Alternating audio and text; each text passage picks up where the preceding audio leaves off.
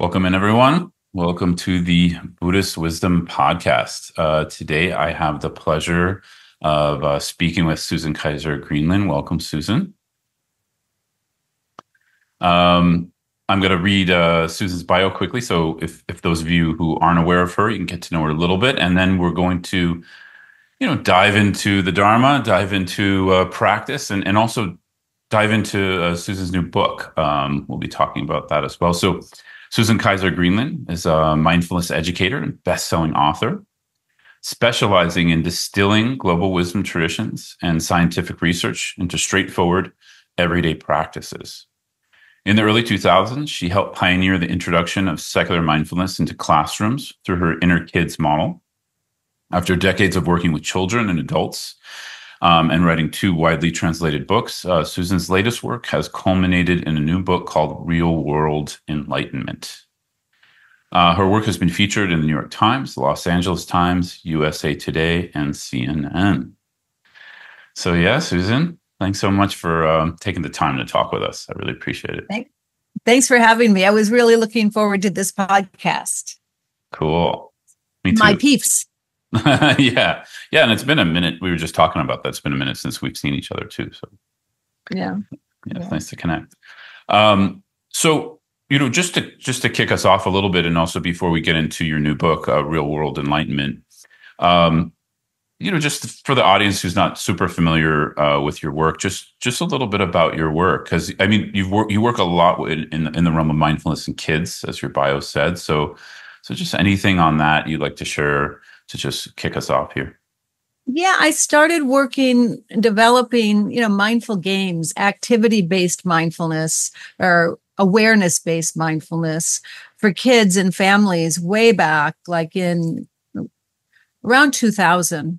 And my first book was published in 2010. It was called The Mindful Child. So up till that, then it had been 10 years of working almost exclusively with kids in schools and in after-school settings at boys and girls clubs, that kind of thing.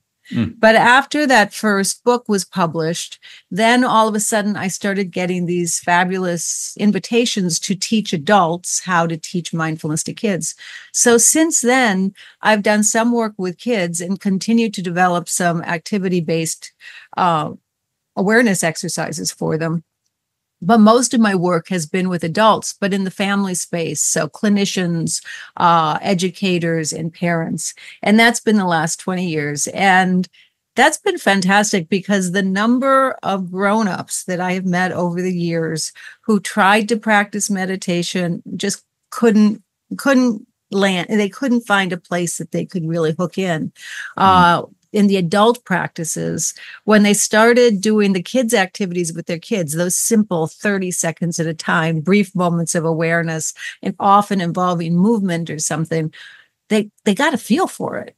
And it really shifted their experience of practice. Yeah, that's wonderful. I'm thinking of my daughter, who's a year and 7 months right now. I'm thinking, okay, I need Susan's books. I need some of these mindful games when she's ready. I will send them. Okay, yeah, that'd be great. Yeah. One quick question before we move a little bit more into your current book is, how have you? Because you I would call you, an OG in mindfulness, if you're okay with that term. How have you kind of seen the landscape change? And I mean, it's a big question, but just anything that pops into mind around that. You can't really compare them anymore. When I started out, we had to be very careful about the word mindfulness. The first program I did, we would go out in the back of the school bed gardening and sneak a little breathing in there. And that was about the best we could do. I remember getting in heated conversations with parents or teachers in the hallway. It was very different universe as far as mindfulness and meditation in schools. We've come a long way. That is the really good news. The unfortunate news is that it's so much of this has gotten watered down. And also, there really is often a sense that mindfulness is just about breathing. It's just about calming, or it's just maybe a little mindful listening. You ring a bell, you raise your hand, but there's nothing more to it. Mm. As a result of that, kids get bored and teachers get bored. And right now, clinicians in Los Angeles, where I am right now, will tell me they have teenagers coming in who have had mindfulness in their more progressive schools since they were elementary school. And the teenagers will say, hey, anything but mindfulness. I'm not breathing, nothing like that. I've kind of had it. So Mm. that is a big shift. And so we, for those of us who have a more practice background, we understand that the mindfulness based calming activities are kind of a way in, that we Yeah. do need mindfulness first to help us regulate and calm the nervous system. But once we kind of grounded, we can open up to those heart opening and those mind opening practices. But that's also one of the reasons I really wanted to write this book, because this book deals with golden threads or universal themes that cut across wisdom traditions that really are those universal themes like interconnection, multiplicity, change, that sort of thing. Yeah. Your new book, Real World Enlightenment, was, I mean, obviously it's inspired by all your work, but it was inspired by this issue in particular. I'm hearing like this issue of watered down mindfulness and there not being a bridge to something a little bit more with more depth, I guess. Is that what you're saying?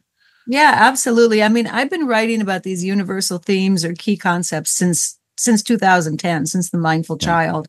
So this was like the last book to kind of cap that up. But it was clear to me we needed to dig deeper into that because mindfulness alone as a stress reduction strategy is very limiting. And when used in schools or by teachers or people in somewhat authority positions, it actually kind of gets turned on its head, and it's more of a controlling mechanism Mm. than it is an awareness and an opening, sort of practice. So, yeah, it was important to me that I kind of try to get this out there in the world if somebody wants to read it.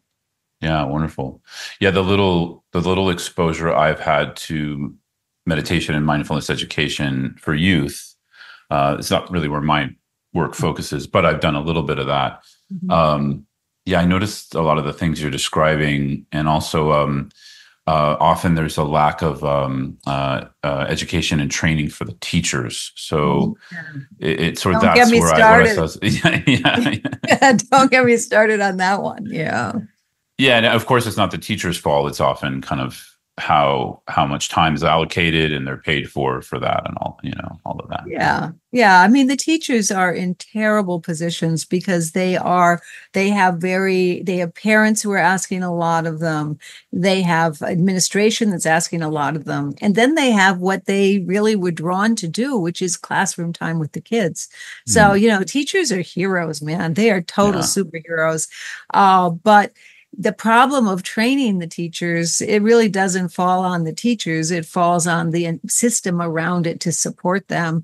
And again, mindfulness isn't like teaching kids mindfulness isn't like teaching kids the piano or the French horn or the flute or something. You can get a Yeah. teacher to come in from the outside. You can be in the kitchen while they have their lessons, and the child can learn to play a musical instrument, and you really don't have to be involved.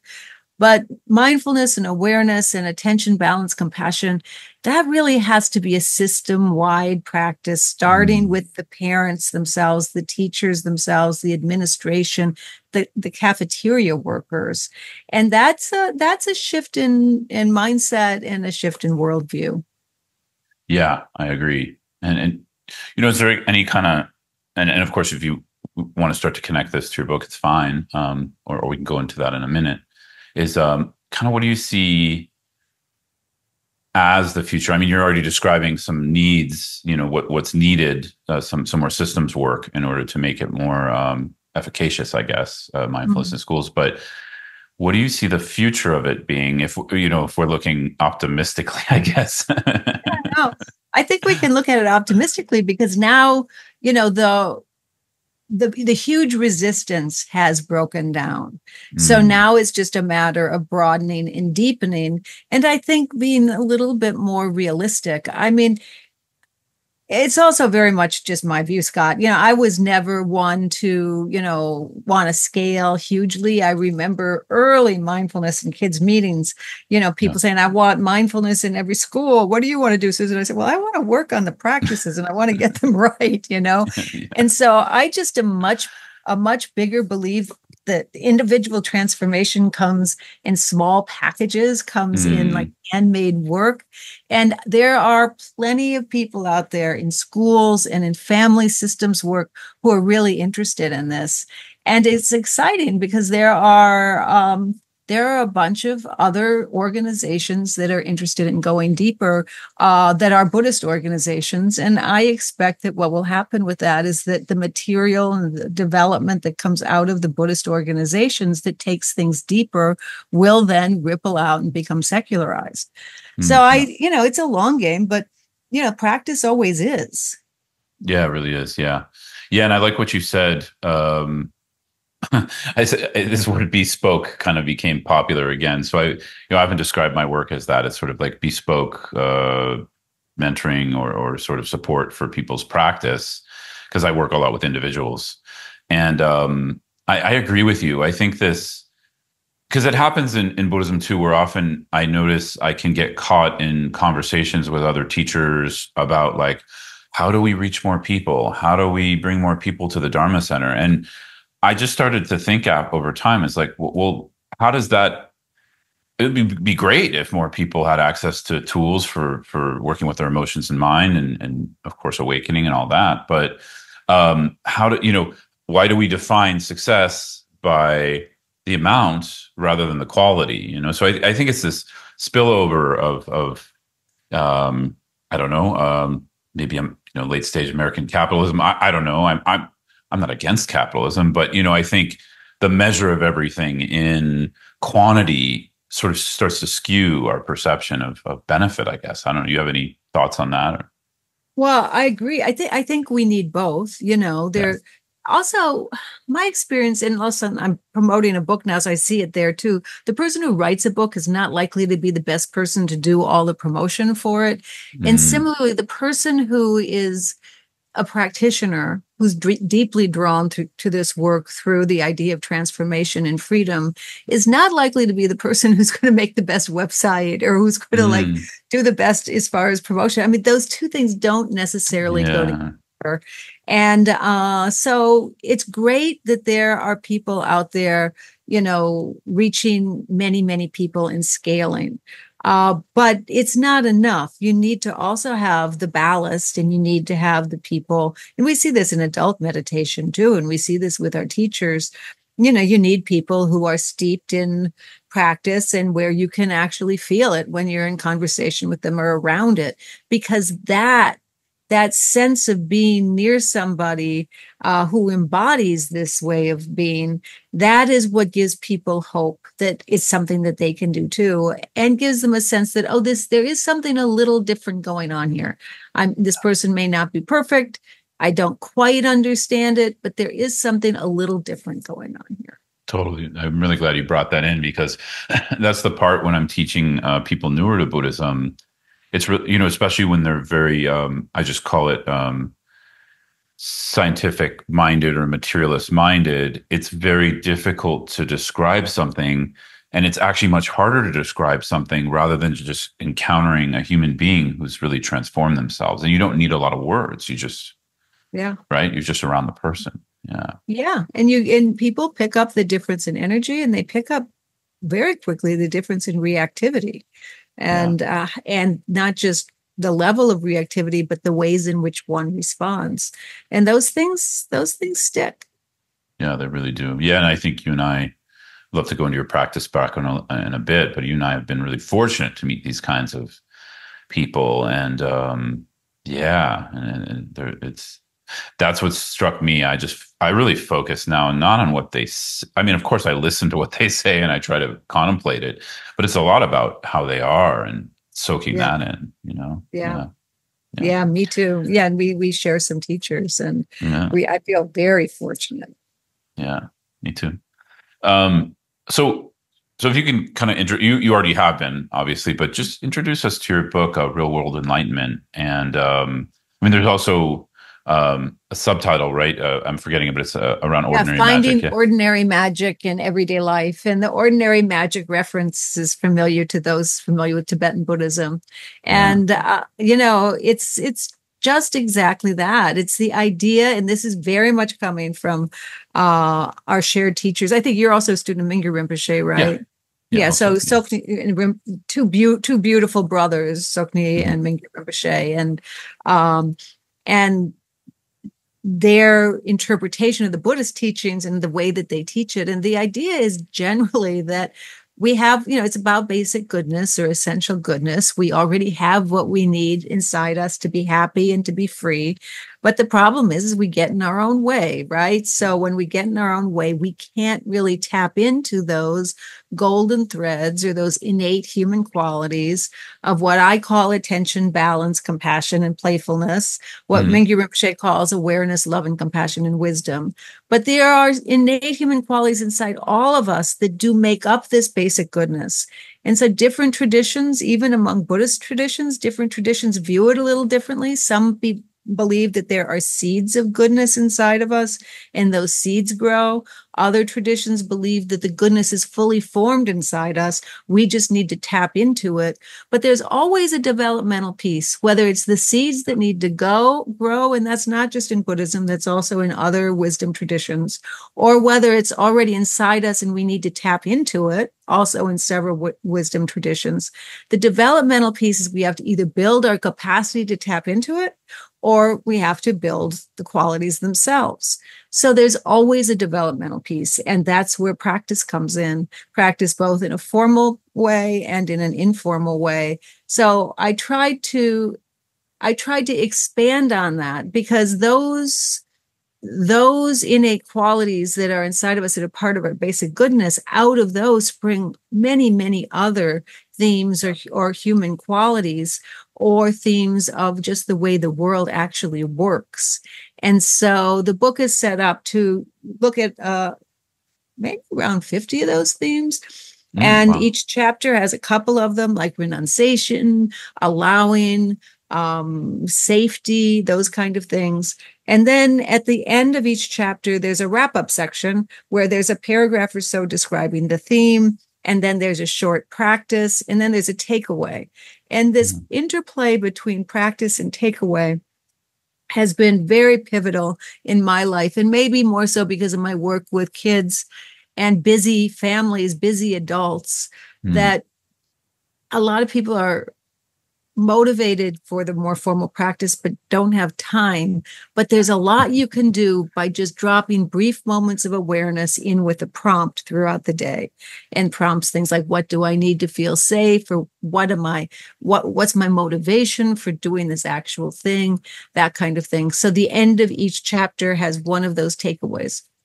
So I Wonderful. know a lot of people don't have time to read books. And so what I'm hoping is that if I hope people do read the book, and there's a fabulous reader on Audible who's reading it. But if you're like me and don't have a lot of time, you can just look at the back of each Mhm. chapter, look at the wrap up, see if it resonates with you. And if it does, you can play around with the practice and take away, and then go back and actually read the chapter to get a little bit more depth. So that's how I um, designed it, very much in keeping with the way that I have worked with kids and adults in schools and family systems. I always give them little cards that kind of explain what we're doing because people just don't have a lot of time. Yeah, I love that. I love that approach because I'm just imagining that, like going to the end of a chapter, seeing, oh, when something resonates, as you know, as probably you're the same, when something resonates with us and we're inspired by it, it's actually not hard to do a lot of reading on something. I mean, we need the time, but we're Mm. inspired and we're going to make time for that. So I love that approach that once someone gets inspired by a certain chapter, by the practices, then they can actually read the entire chapter if they want. Yeah. Yeah. Yeah, yeah. That's very cool. Um, yeah, and I've noticed this kind of approach, and maybe it's just a shift of the culture for where most of us are just more busy. We don't have time to read. I've noticed people writing more books that are not only practical in nature, but kind of have this approach, not necessarily exactly what you were describing, but something like that, where there's kind of like, a little more clear, oriented to bullet points, things like that, because we've become those kinds of readers, right? Yeah. Well, our brains are being trained by these things, these phones. Yeah, yeah, that's true. Well, thank you for adjusting and not only adjusting, but it sounds like, I mean, you're really trying to attune to how people are, especially kids and the parents who are, Mhm. raising them. Yeah. Yeah. Well, I don't know about you, Scott, but I know for me, it took me a few years, and I've been practicing for decades now. I told you I'm pretty close to 70 now, Yeah. but it took me quite a while to get the mindfulness-based stress reduction piece down. So that Mm, that took plenty of work. But once it was, and then that was fabulous that I was able to better regulate myself. I mean, that was life-changing. But what really moved me more towards some level of freedom were these universal themes, mm, really starting to understand a little more about renunciation, or a little understanding a little more about the interplay between multiplicity, interdependence, and change. sure. That's where I started to see myself and the world around me a little differently. And that's when those real changes started to happen. They couldn't have happened if I was all jazzed up with my nervous system. So I needed those awareness-based strategies first, but then I was open to this other stuff. Yeah, wonderful. Yeah, and I'd love to go into that with you because I think probably we have a similar I guess it's not really a challenge, it's like a task, but like something I really love being tasked with, which Mm-hmm. is making these things relatable to people and not watering them down. So it's like both. As you mentioned, renunciation, multiplicity, interdependence, impermanence. So I'm just really curious, for you, what's alive in that, and obviously it's in the book, but Mm-hmm. yeah, just how would you describe that in both your own practice and to kind of the readers that you're, basically the people who would read your book? Yeah. Yeah. Well, I think what's really alive in me for it is that I see that it does change people. Mm. And not just me, and not just practitioners, not just formal, I'm sure, well, maybe not people listening to this podcast, but I'm sure there are people out there who, if they knew how much time you and I had spent sitting on cushions, would think we were insane. So there's not a lot of people who are willing or interested in doing that. So the idea that if you just get some of these awareness-based stress reduction strategies down first, Mm. which I still need today. I mean, Yeah. I'm still using those, like if I'm caught in a line at the DMV. So they don't, their usage and their need doesn't go away. But once you get those down, really changing how you view the world, that's looking at these things. Really stop seeing things as so solid, as so Mm. fixed. The day that I really became comfortable with my limitations in human knowledge was a tremendous relief. Just a tremendous relief. Instead of fighting against to try what's going on, figure that out, because I was that kind of person, just Yeah. like, okay, I'm going to do my best. But honestly, if that dog and cat can hear things and see things I can't see, there's got to be stuff going on out there that is just beyond my capacity. And Yeah. so, really developing, and that's where the playfulness comes in. With that comes a lightness and a sense of humor. And we're lucky again with our teachers, because that's what you start seeing with these teachers who really have developed practices is, there's some serious stuff going on, but there's Mhm. also a level of lightness and playfulness to it that it's just a fabulous quality, and it really helps you get along. Yeah. Yeah. I think I remember Sonny Rinpoche talking. I mean, he says many things about playfulness, but one just image that popped into mind is sort of like the idea of like nothing sticking. When you see people who, I'm still cooking, so I'm not talking about me, but you see people like Mingyur Rinpoche, Sonny Rinpoche, people of that caliber of practitioner. You don't see a lot of things sticking. That's Like right. whether it's an emotion, a thought, a certain conversation that we might think, wow, that was kind of heavy conversation. It just doesn't, there's nowhere for it to stick, yet there's warmth. And I think those two things are difficult for people to, who are still practicing or, working on or new to Buddhism or whatever, that those things can come together, the playfulness and the openness, yet there's Yeah. warmth, there's not coldness, Yes, Yeah. absolutely. And I think the playfulness actually brings that warmth and a Yeah. little bit of a sense of humor about ourselves. And we stop taking ourselves so seriously, which also goes a long way. And not like, like you, I'm still cooking. I mean, I got stuck on something in the kitchen with my husband last night. Yeah. And it did stick for a little while. But what happens is it doesn't stick for as long. Mm. That you start to see these progressions from it used to be you'd wake up in the morning and it was still stuck. And then it's a little bit less. Mm. And now it's like, okay, yeah, you kind of feel a sting, but it does start to change. And when you see that, and if you're in a community of people who can help you see that if you don't see it yourself, that's where real transformation starts happening. Yeah. And you mentioned the word community, and I think about this word a lot, in many different contexts, also in cultural contexts, because mostly I live in Latin America. So I see community and family in a different way here than how Mhm. I see it in, let's say, the United States. But I think for a lot of us, our communities are family. And so, I'm just curious there. Do you think of it that way, or how, some of the things we're describing? Because it's like, that's where I get most activated. That's where, the Yeah. strongest things come up. So it feels like that's the richest ground for practice. The family, absolutely. Yeah. But also, I see the systems, especially with kids, once you get into the school systems, Okay. Yeah. I don't, the system of the school, which is the parents and the teachers and the Yeah. kids. And, you've got all of these different relationships forming. You've got the kids forming relationships with each other. You've got the parents forming relationships.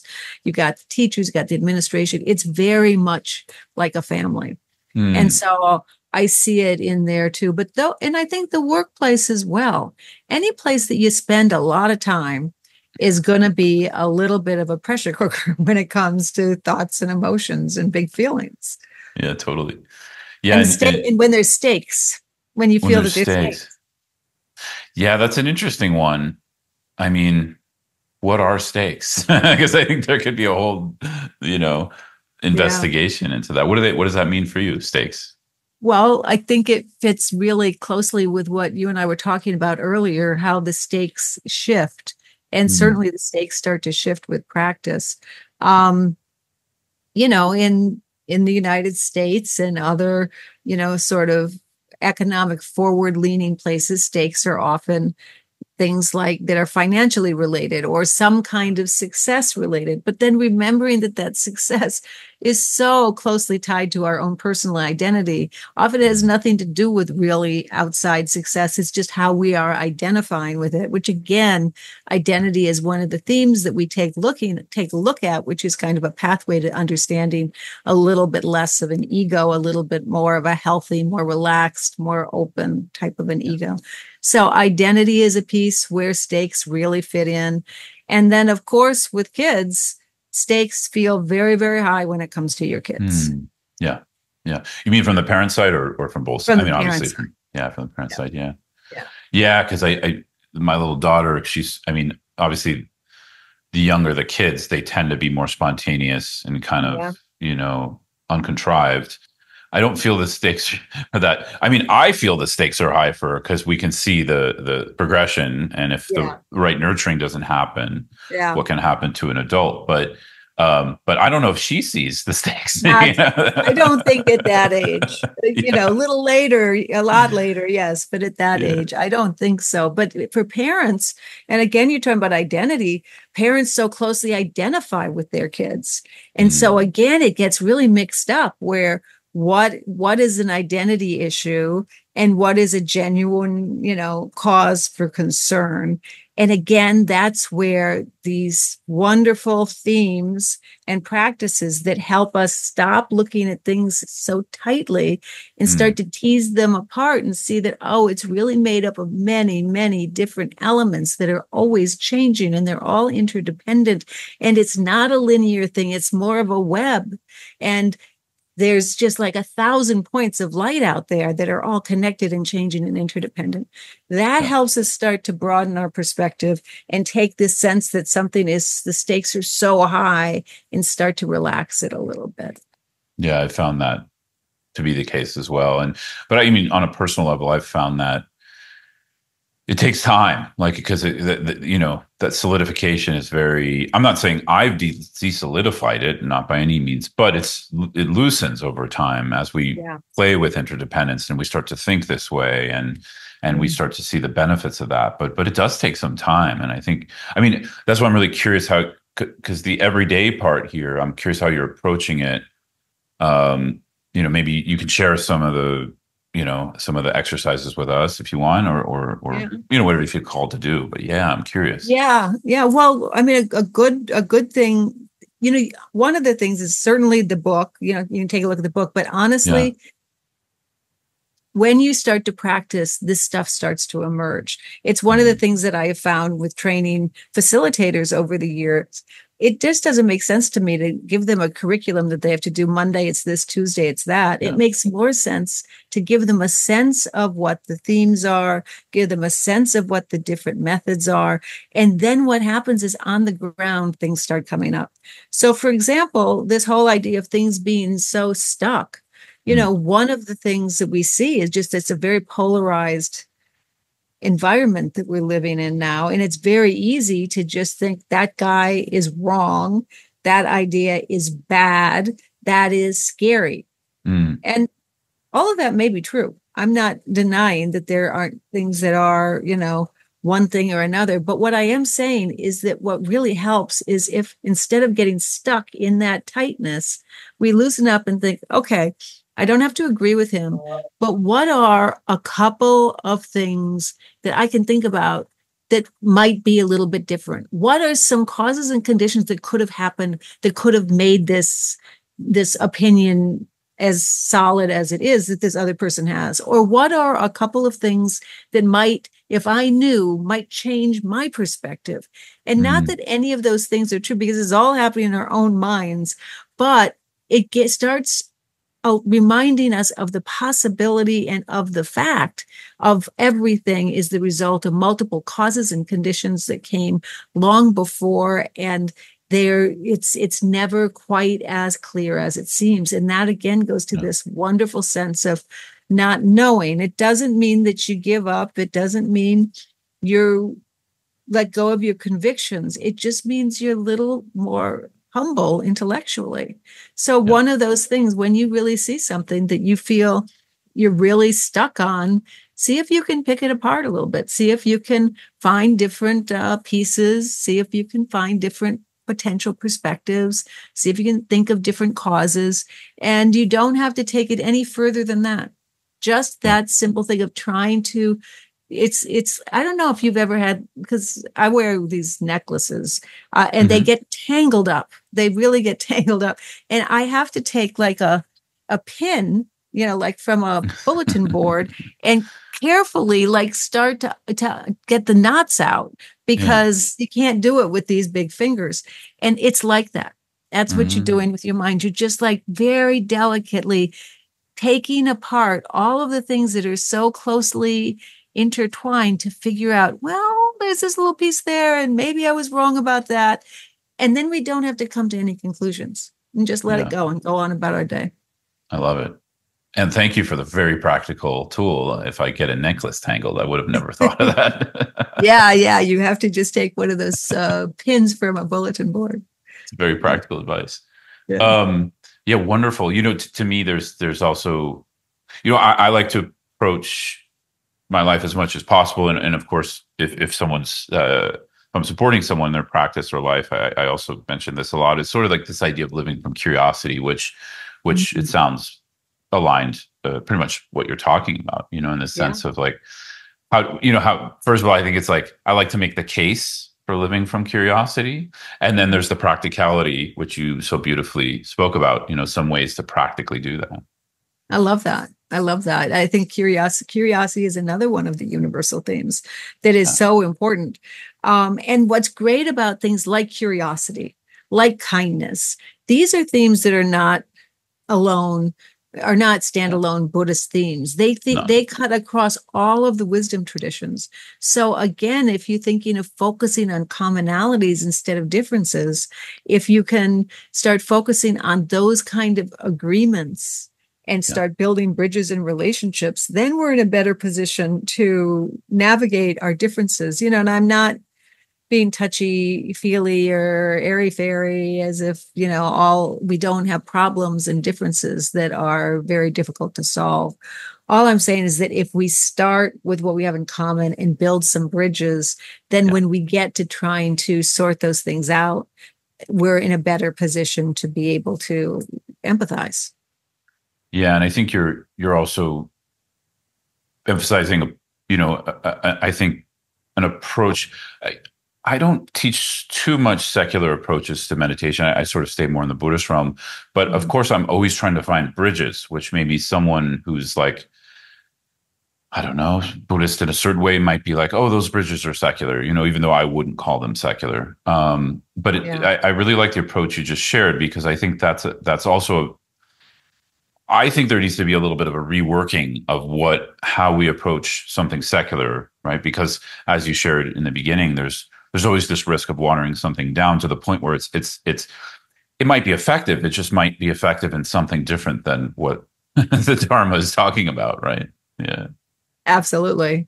And yeah, sometimes the polar opposite of what the Dharma is talking about. yeah. It's like just reinforcing the ego a little bit more. Yeah, Yeah, yeah. yeah. Because everything you're talking about to me, I mean, you're talking about Buddhist principles, obviously, but in your own language and through your work, everything you said is going to desolidify. If one works on that, it's going to just desolidify this construct of who we think we are and who we think what we think the world is. Which I mean that can be a lift sometimes for people. I don't know if you find that to see that as useful, but I think Mhm. once, like I said, there's someone seen that as useful. It's very logical how that works. It's very practical. Yeah. Yeah. Yeah, but it's also for people with absolutely no experience in Buddhism, it can sound Yeah. scary. Yeah. So that's why coming in kind of in this manner, then it's, people feel that they need their ego. I mean, also a lot of my clients over the years who are successful professionally are terrified that they will lose their edge if they practice, or that, that kind Mhm. of thing, that they will no longer be able to be successful in their chosen profession. When Yeah. actually, my experience in seeing so many people who practice is that the opposite is true. There sometimes is a little bit of a rocky period, but, ultimately, this more open minded, open hearted way of being in the world, it has a benefit to us, and that ripples out to have a benefit to everybody around us. Yeah. Yeah. And I think you mentioned a a key, pretty core point, pretty key in the sense that it is a shift. Like I noticed that just in different things in my life, it's like we're shifting when we're in that in between state or bardo between shifting our intention from one way of being to another way, which we don't exactly know how that feels or what that's like or how we're going to act. It is scary because that in between is sort of like we're losing this way we've worked and we're trying to let go of that and work a different way. Yeah, yeah, and it can be a little messy. Yeah. Um, and that's why it's so important to be working with a well-trained teacher. And Mm, it's also why it's so important to have a community of at least one or two other people around who kind of understand what's going on. yeah. Um, which goes back to what you were talking about earlier, is the problem of, teacher training. Yeah. Yeah. Yeah. And also just the way the industry is, I think, because, it's sort of we're set up as individuals and individually responsible for, our income, our livelihood income, I don't know, whatever thing we value in that. Where, yeah, I think let's just say spiritual teachers or teachers who taught in emotional and healing practices or whatever. Until very recently, I think most humans worked in a different way. They worked communally and they worked more as a server. And Mhm. if someone's serving, they're going to also have people serving their service. You know what I mean? Yes. And we've Yes. kind of lost that in the US. It does exist a little bit elsewhere, but let's just Mhm. say modern culture, we've lost that modern. Yeah, no, we have lost it. And I've seen so many people suffer from that. And it goes back to the person who is really doing this inner work themselves and who has, you know, great, talent working with people, like in this kind of this small piecemeal work that it takes to really make the connection and stay with somebody. That takes a lot of energy. And Mm. then to have to, get off the Zoom and like work on your website or do your newsletter or figure out how best to, promote the next event. It's a little jangly.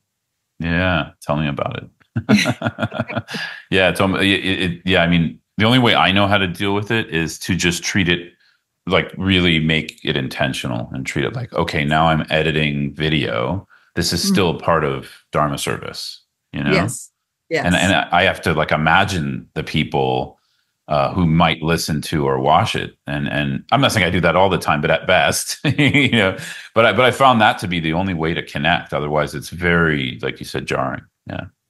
I'm totally with you. I've got to tell you, this idea of who is listening, speaking to the person who is drawn to what the message is, has been a very, very powerful eye opener for me of late, because it's very easy to, and again, I think it goes back to our hardwired negativity bias, and we focus on what scares us, and so we try to get rid of the risks. So because of that, it's very easy to focus on the haters, or the people who don't really like what you're doing. So it's much easier to focus on them and try to speak to them so that you want to convince them, right? You want Yeah. you Yeah. want Yeah. them to feel better, and you want to take the risk away. Well, actually, that's really counterproductive. What makes Yeah. sense is to hold in mind that person who does open your newsletter every time you send it, who does come to the Zoom talks, who does come and sit with you. And Yeah. remember, this is the person I'm speaking to. Yeah. And Yeah. and to learn a little bit more about who those people are and really just speak directly to them and let go of the rest, because the rest is just noise. It really is. Yeah. Yeah. You very well said. Yeah. Yeah. It took me a long time to learn that actually, for me, because of the way we, as modern meditation teachers, we have to navigate. I don't know. I mean, I think this idea of like I mean, sorry, let me back up. Someone like a Mingyur Rinpoche or a Son Rinpoche, obviously they're in a different category of a teacher. So that's its own thing. But they're also, they're indigenous, to Tibetan culture. And they're more embedded in their system. And so that's how they're functioning for the most part. And then they have Western, organizations that then help them to interface with the Yeah. West. But I mean, and they're quite fluid. I mean, as far as Tibetan indigenous teachers, they're very like interested in learning about the modern world and navigating it, and they're very skilled at it because of that, because they actually have an interest. It's almost like a new language they've had to learn over 20, 30, 40 years, and they're very masterful at it. But nonetheless, the more I get to know them, especially Son Rinpoche, he's still within a system which is his birth system. It's what he was born into. He's born into the Tulku system, and he's performing that role. Mhm. And that's very different than someone, a modern Western meditation teacher or Buddhist teacher. It's very different. Yeah, we have to navigate a very different landscape. And once I realized that, it helped a lot, because then I don't have to try to fit into a box. It's more like, oh, what do I need to like you said, navigate all these roles and ways of interfacing with the world. Yeah. Yeah. No, I'm totally with you. I find it really has been a challenge. And I've been watching it change just in oh gosh, however long, 30 years now that I've been, moving in these circles. I mean, and also really resisting the outside pressure to be put into a box, Mm, because yeah. all the outside pressure is, okay, you do this or you do that, what is it? All of that. And this work leads us to breaking open all of those boxes, and the creativity and the curiosity and the playfulness we're talking about, and the effortlessness. I mean, Yeah. these are qualities that are inherent to the practice, that when we practice on the cushion and start to really feel them, we're able to take those off into real life. And when that happens, the boxes just don't make sense anymore, and they don't really work anymore. And that's very liberating. And that's Yeah. terrific. Although at the same time, you got to figure out how to pay the rent. You got to figure out how to get food on the table. So it's not, there are these practical things that have to be sorted. Yeah, yeah, and I think for you and I'd love to hear kind of your experience with this, because probably you get pinholed more into the secular department. I'm imagining when actually, as we're talking, um, I mean, you're much more embedded in traditional Buddhism than maybe someone might think on the surface, right? Yeah. Um, but how do you say it? I'm curious about yeah, you navigate that. I mean, you said a little bit, but I'd like to hear Well, more. Yeah. it, when I talk about like the people having to focus on the people who actually do like my work as opposed to the Yeah. people who criticize, where the criticisms often come is like, oh, she's too Buddhist or she's not Buddhist enough. It's like one of those things. Yeah, And, totally. I get that. I thought about this pretty seriously recently because I don't identify, I identify as a Buddhist practitioner. Yeah. I identify as a student. I identify as a teacher, but I don't identify as a Buddhist teacher. And it's Mm. real, I could do it if I had to, but it would be ugly if I had to right now tell you the 12 links of dependent origination. Yeah. That's not where I have spent my time, studying. And although, I know about them. So it's like, I don't want to be in the position where I'm up on the throne teaching Buddhism, because I don't feel qualified in that. But application, I'm all over it. Application is Yeah. my comfort zone.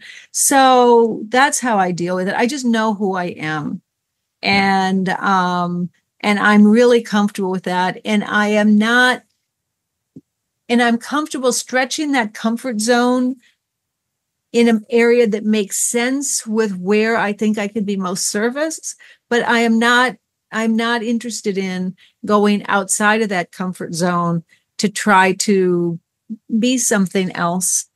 And that has helped. But, that Yeah. took a long time to kind of figure out. Yeah, that really resonates with me, what you just said. Yeah. I mean, I'm still figuring that out in the sense of, I often do it now more from what we were talking about a few minutes ago. I just see who shows up and what their needs are. Mm-hmm. And then of course I have what I like to do, meaning like I tend not to work with beginner meditators. I tend not to be the best, Mm-hmm. teacher for them, though I can do it. But I'm also not the best teacher for like people who are like want to go, into the 12 links and all the, I'm not really interested in being like a philosophy teacher, Yeah. So Yeah. so yeah, but what I find is probably you found the same, is when we speak and we do our thing, we have the audience that we can help, and then of course we're dedicated to the people who are showing up. Yeah. Yeah. Yeah. Yeah. And that's plenty. Yeah, it really is. Yeah. Yeah. Because what happens is you develop relationships with people, and those relationships go on for years. Yeah. Yeah, it's true. So Um it's a good, I think that's just really the sweet part. And the other thing that's great about you enjoying and being good at working with people in what some call the messy middle of practice yeah, is definitely the that messy middle. there's a lot of people who don't want anything to do with that.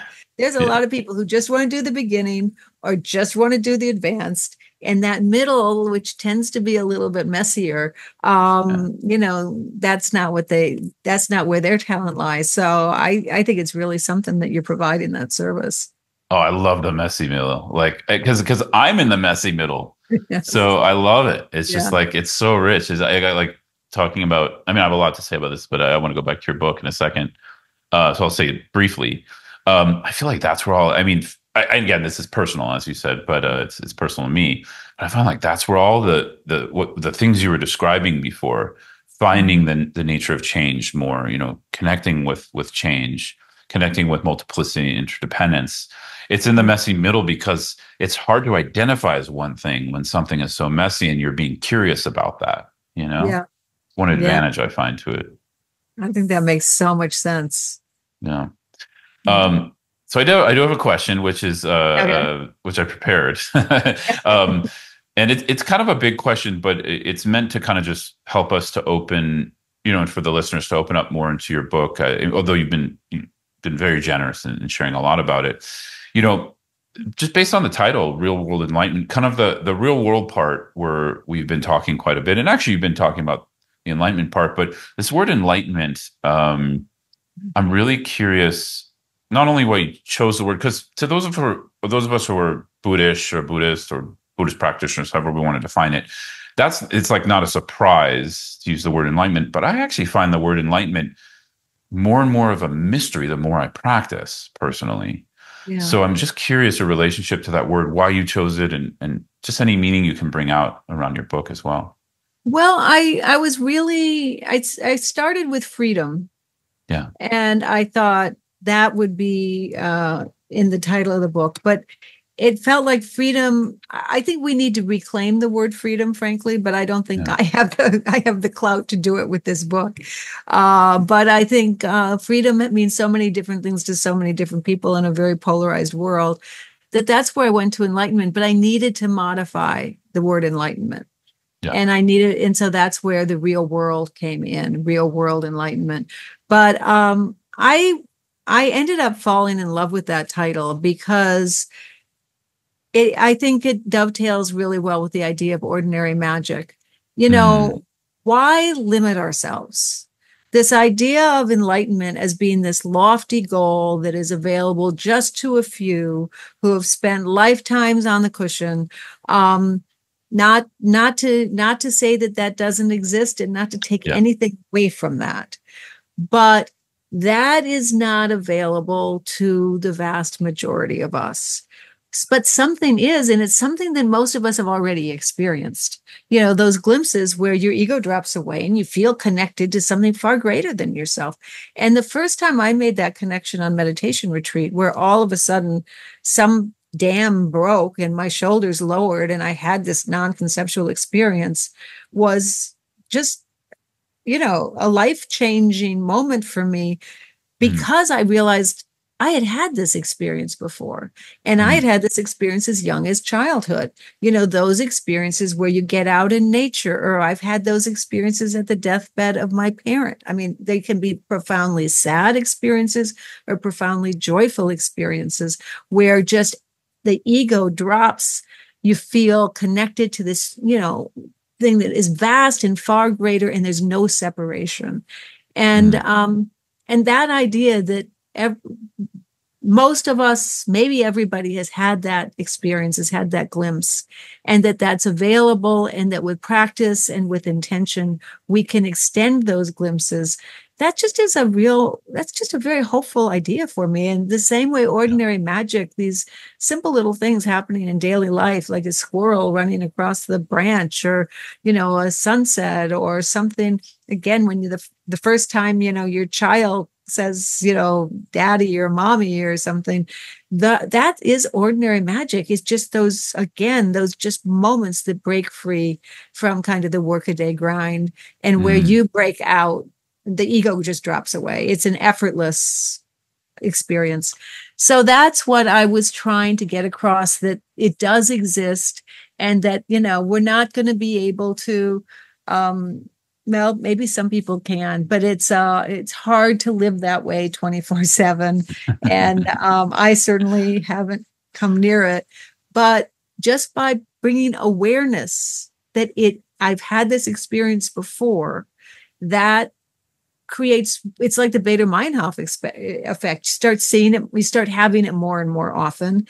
And then yeah. when times are really tough, it's not that all of a sudden, like, I'm joyful and kind of dizzy because I have this different headset. but I can tolerate difficult times a little better because I've tasted these moments of joy. I've tasted these moments of non-conceptual knowing, and I know that they're there. So I may not be in the place to be experiencing that now, but it gives me hope that on the other side, I'll be able to be there again. So that's kind of what I was trying to get across in all different ways throughout the book. Yeah, wonderful. No, and I think I mean, I'm inspired that you know, because usually that's like a topic. What you're talking about is a topic reserved for like, more, maybe I think it's a topic that's more reserved for meditators, like long-term meditators, and or people really interested in the Dharma as a spiritual path or Buddhism or some Indic, Dharma tradition. Yeah. But as you're talking about it, it's something I I see more and more that I don't know the way the world is, something the way the times we're in. I'm not sure. A lot of people are very open to this. I Yes. mean, there's like a psychedelic renaissance now as Mhm. well. So that of course that ushered in the 60s and 70s, kind of the first wave of being open to these kinds of things. But yeah, the more as you're speaking, I'm really seeing, you know, I think there's room for this, and not just for serious spiritual, religious people Yes. or whatever. Yeah, Absolutely. Like you said, the psychedelic renaissance, those are all seekers. yeah, The whole world is full of seekers, people who are yearning for something. Now, we know what our teachers would say. They'd say your true home is inside yourself, and you yeah, can't find, what you're yearning for outside of yourself.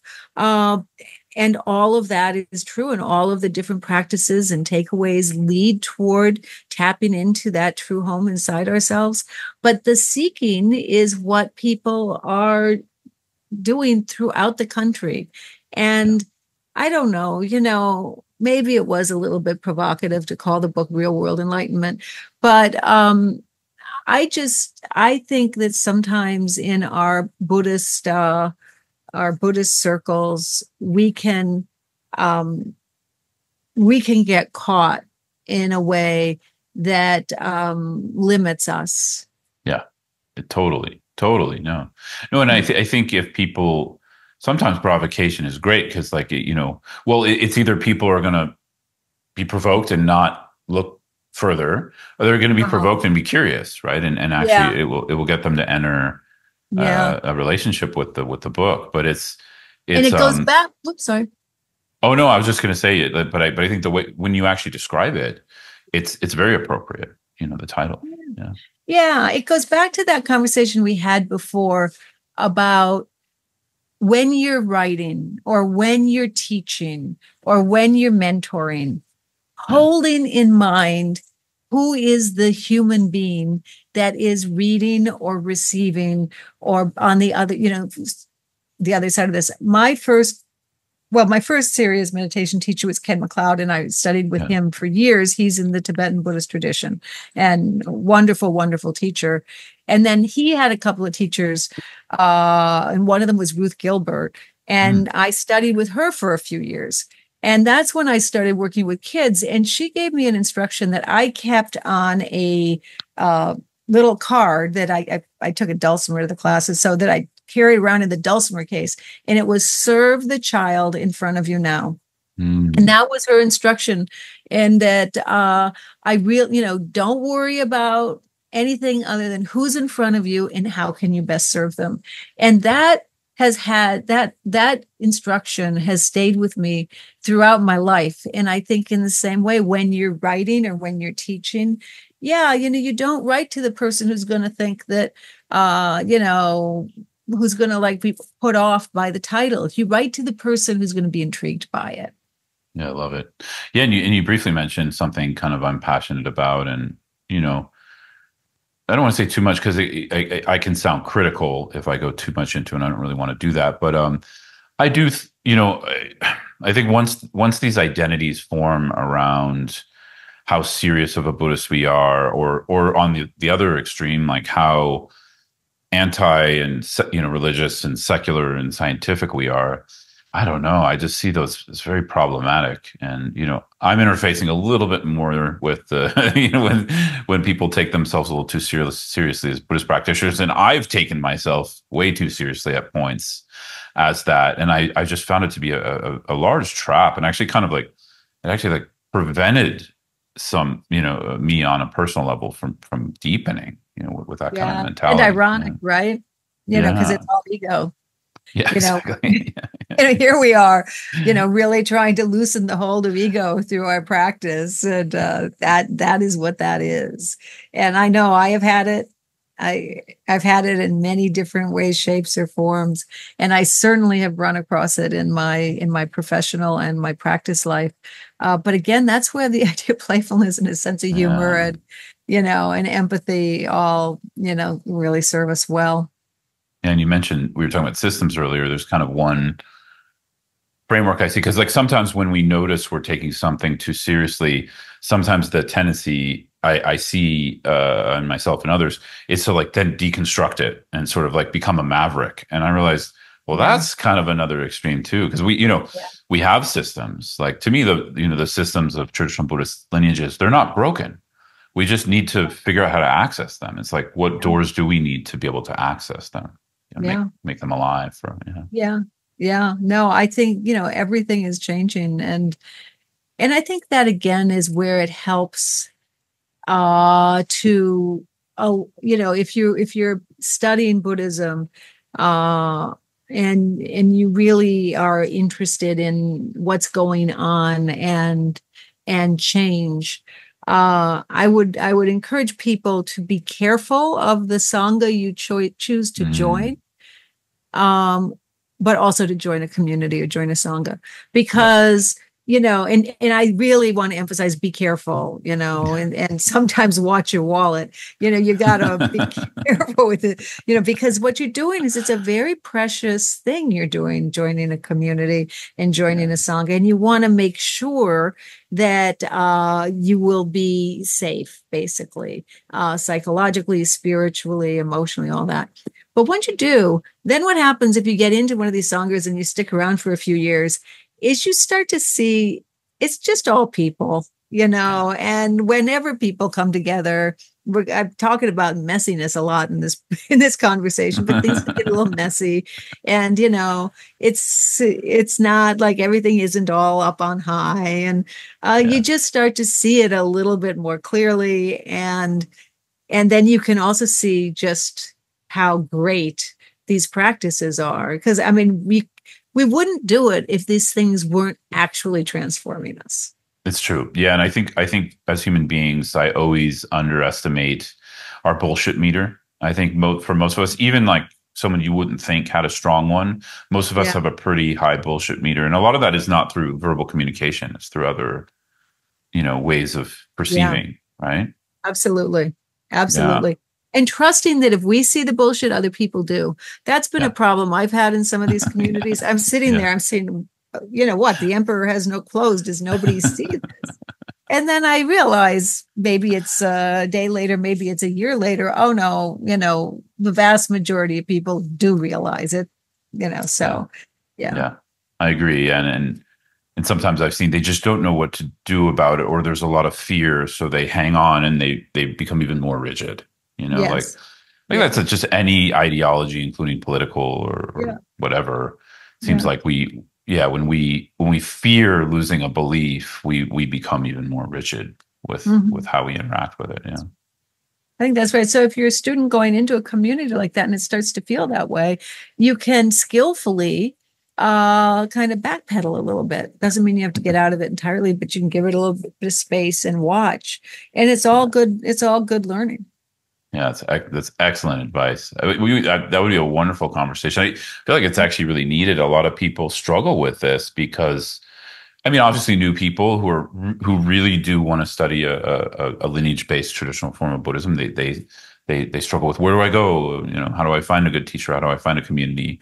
But even people in the communities, just like being in a family, we hit obstacles, we hit difficulty, and the sangha is there to work it through. But like you said, you first have to check them to make sure you Yeah. want to work it through with those particular people. Yeah. That's Yeah. right. That's That's a right. big one. Yeah. They think it's kind of, anyways, we'll leave that. Yeah. I mean, I think the only thing that I would want to say is that I think, you know, to remember, it's hard to remember that we have agency in those things. Mm, yeah. And also, really, to get help if you need it, and to Yeah, get help totally. outside the Sangha. If something icky is going on, it's really wise to get outside help if needed, and also to remember, that we have agency in that. Not that it's our fault that something icky is going on, but that we can backpedal our way out Yeah. Yeah. skillfully.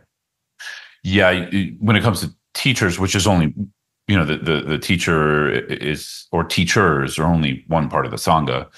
But I always recommend to people, it's like, I say, look for a teacher who will help you to discover more agency. And if you're giving it away because of your own trauma, they'll give it back to you, you know? That's So like, beautiful. yeah. So, and, Yeah. and that doesn't mean they won't make mistakes. Every teacher will Yeah. make mistakes. I haven't met one who doesn't. Yeah. And actually for me, I mean, I'm not suggesting this for anyone else. For me, there's a lot of beauty to that because I can relate to them. They're Mhm. not, this holy figure on a pedestal. They're actually in a human body, and, you know, Yeah. screw ups appear to me sometimes. And actually I'm like, wow, I love it because I'm such a screw up. So I love it.